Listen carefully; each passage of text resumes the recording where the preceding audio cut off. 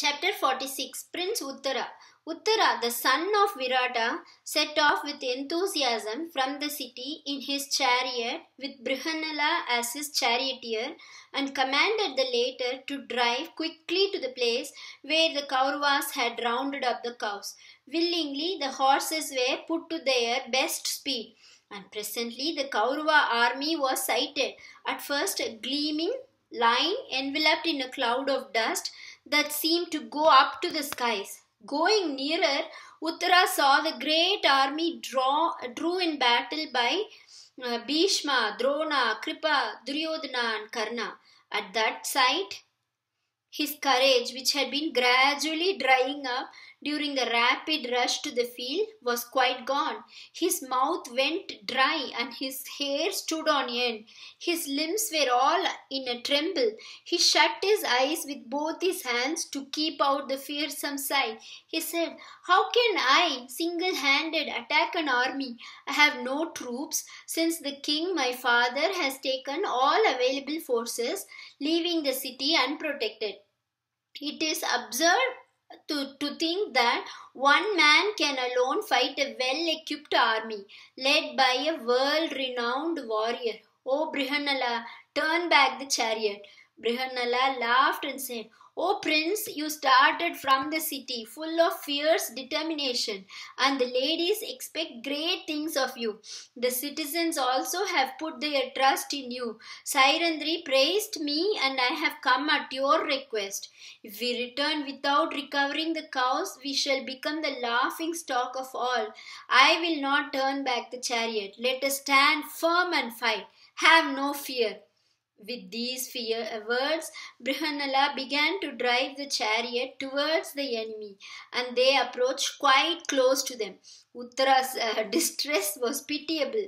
He said in a quaking voice, "I cannot do it. I simply cannot. Let the Kauravas march off with the cows, and if the women laugh, let them. I do not care. What sense is there in fighting people who are immeasurably stronger than we fight? Do not be a fool.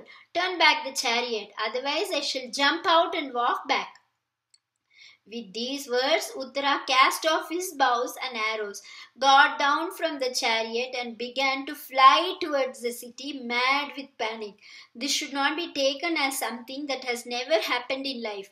Nor is Uttara's panic during his first battle by any means singular. Fear is a strong, instinctive feeling, though it can be overcome by willpower or strong motives like love, shame, or hate, or more usually by discipline. Even men who have afterwards distinguished themselves by heroic deeds have confessed to having felt something like panic fear the first time they came under fire. Uttara was by no means an exceptional coward, for he fought and fell gauntly at Kurukshetra. Arjuna pursued the running prince, shouting to him to stop and behave like a Kshatriya. The braided hair of the charioteer began to dance, and his clothes began to wave as he ran in pursuit of Uttara. The prince fled hither and thither, trying to dodge the hands that would stop him. Those of the Kaurava army who could see this spectacle found it amusing. Drona was puzzled at the sight of Brihanala, who, albeit dressed fantastically, seemed a man rigged out as a woman, and to remind him curiously of Arjuna. When he remarked about this, Karna said, "How can this be Arjuna? What does it matter even if he is? What can Arjuna alone do against us in the absence of the other Pandavas? The king has left his son alone in the city and gone with his whole army to fight against Susharma. The young prince has brought the attendant of the ladies of the palace as his charioteer. That is all." Poor Uttara was imploring Brihanala to let him go, promising untold wealth if he did so. He appealed to his pity. "I am the only son of my mother. I am a child grown up on my mother's land. I am full of fear. But Brihanala wanted to save him from himself and would not let him go. He pursued him, seized him, and dragged him to the chariot by force.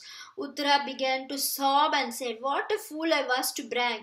Alas, what will happen to me?" Arjuna said kindly, soothing the princess's fear, "Be not afraid. I shall fight with the Kauravas. Help me by looking after the horses and driving the chariot, and I shall do the rest. Believe me, no good ever came of flight. We will rout the enemy and recover your cows. You will have all the glory." With these words, Arjuna lifted the prince onto the chariot and putting the reins on his hands, asked him to drive towards a tree near the burial ground.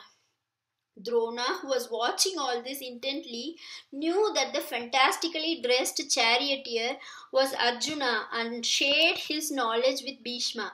Duryodhana turned to Karna and said, Why should we worry who he is?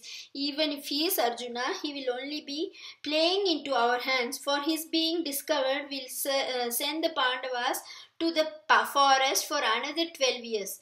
As soon as they came near the tree, Brihanala bade the prince get down, climb the tree, and take down the arms hidden there. The prince said in alarm and grief, "People say that what hangs on this tree is the corpse of an old huntress. How can I touch a dead body? How can you ask me to do such a thing?"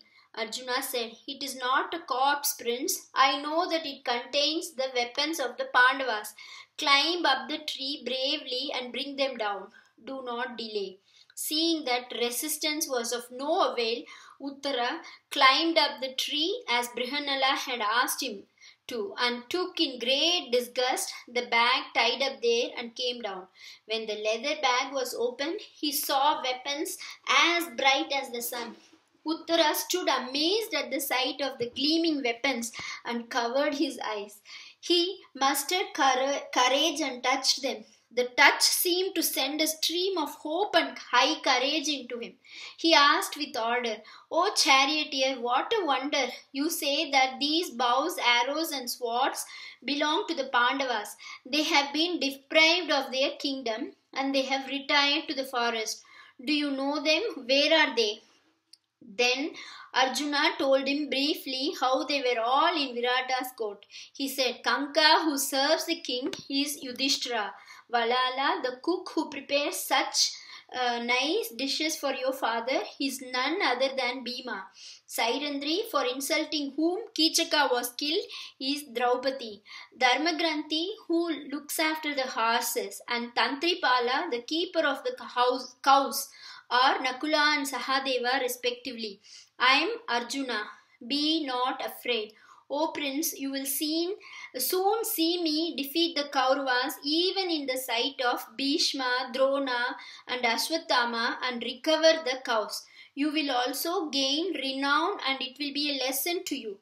Then Uttara folded his hands and said, "O Arjuna, how fortunate I am to see you with my own eyes." So Arjuna is the victorious hero whose very contact has put heart and courage into me.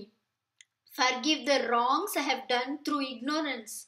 As they approached the Kaurava host, Arjuna recounted some of his heroic deeds so that Uttara might not lose grip of his newly awakened courage. Arriving in front of the Kauravas, he got down, prayed to God, removed the conch bangles from his hands and put on leather gauntlets. He then tied a cloth on his flowing hair, stood facing the east, meditated on his armor, got into the chariot and gloried in the familiar feel of his famous Gandiva bow. He stringed it and thrice twanged the string, whose shrill note raised an echo from all sides. Hearing the sound, the heroes of the Kaurava army said to one another, "This surely is Gandiva's voice." When Arjuna stood on the chariot in all his godlike stature and blew his conch Devadatta, the Kaurava army was alarmed, and a frenzied shout arose that the Pandavas had come. The story of Uttara, who spoke boastfully in the ladies' bodios and fled in panic at the sight of the hostile array, his not been introduced in the Mahabharata merely as a comic interlude. It is in ordinary human nature to look with contempt on lower levels of conduct in ability.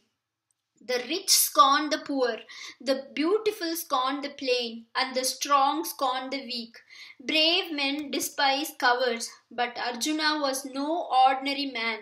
He was a great soul and a true hero who felt that his duty as a strong, brave man was to help others to rise above their weakness. Knowing that nature had endowed him with courage and bravery at birth, and that he owed them to no special exertions on his part, he had the true humility of the really great, and he did what he could to put courage into Uttara and make him worthy of his lineage. This was Arjuna's characteristic nobility. He never abused his strength and power.